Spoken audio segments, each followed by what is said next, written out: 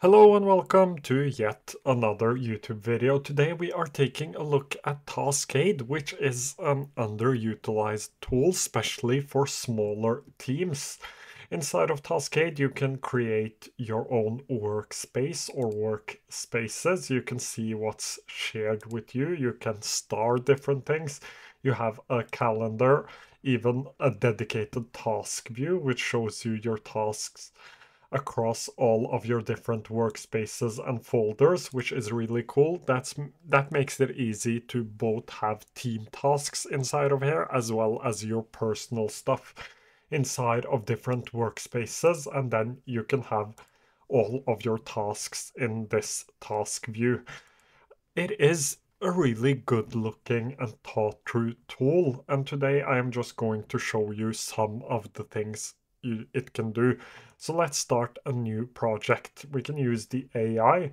So let's say I wanted to do a social media, or actually let's use one of the templates so we can view the different prompts here.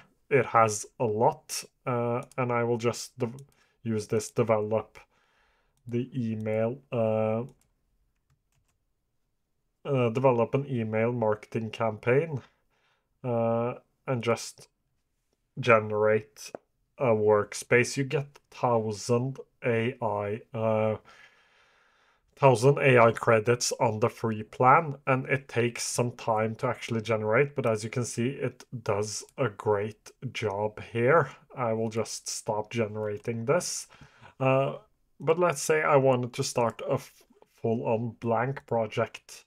So a project inside of my personal social media space. Let's press new project and start blank. We will call this social media calendar, like this. And as you can see, it has the AI here as well as a team chat if you were to be multiple people inside of here. So this works great for tasks as well as note taking. It is basically an outliner when it comes to note taking.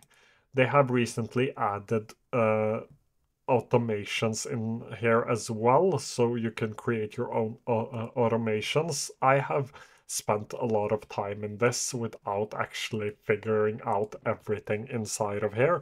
But let's go back to the social media calendar. Let's say I wanted to do a Taskade review 2024, which is this video. I can highlight, I can check it off, I can even move it into different places if I wanted to. You can give this a tag or you can mention someone. You can add this and sync it with your calendar as well. And you can give the whole project here a due date. So let's say my social media calendar were to end at the 30th of April. I could give this a full on due date for the whole project, and this project lives within my personal social media. So a better example might be if I ever was to do a sponsored video, I could add it here. So sponsored video, and it would have a due date. Let's say it was the 31st of January. And I could go on and I could add different tasks here. So it would be film video, it would be edit video, and so on.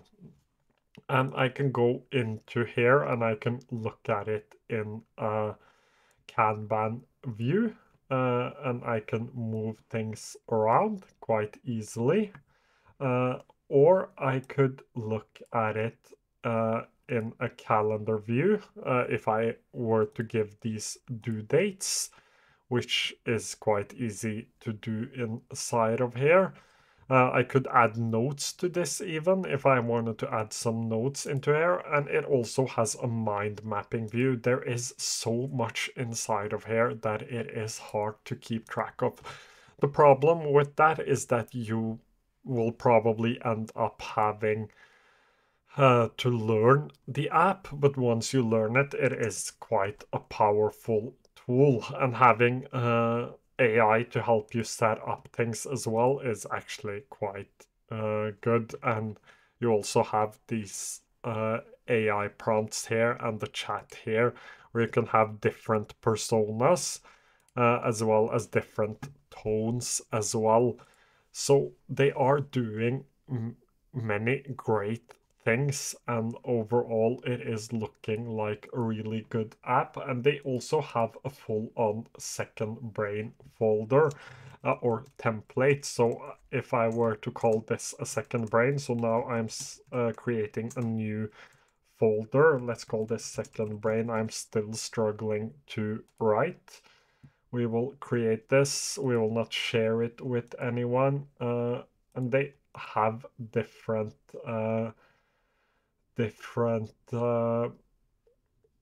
templates here as well. So let's say I wanted to create my own second brain. I could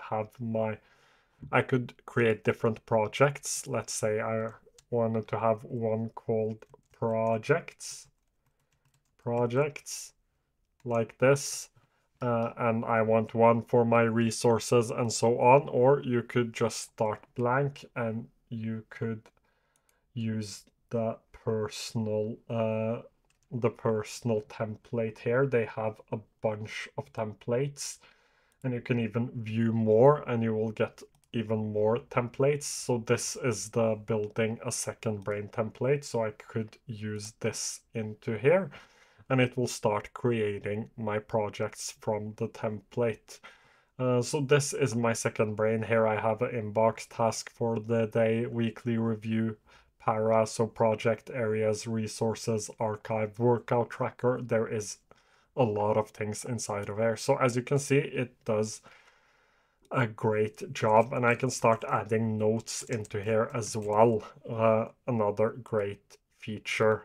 And it has backslash functionality, so you could use the AI or you could actually give this a due date by using the backslash ability, or you can mention people or projects inside of here. So if I press add, I can mention a person or I can mention different projects into here. Now, just to show you the last thing, I said it about the due dates, but let's go into here. Let's add a due date for this tomorrow and this next week. And as you can see, it will, or as you hopefully will be able to see, it will appear in the calendar view as well. So overall, a great looking project manager and second brain app, and it is not talked about enough, although it has some problems given the fact that the learning curve here is huge. The free plan is quite good and it works well with Teams as well. So that was it for today's video. This app is called Taskade. I will link it down below. And as usual, if you have any questions, leave them down below and I will try to get to them as soon as I can. Thank you so much for watching.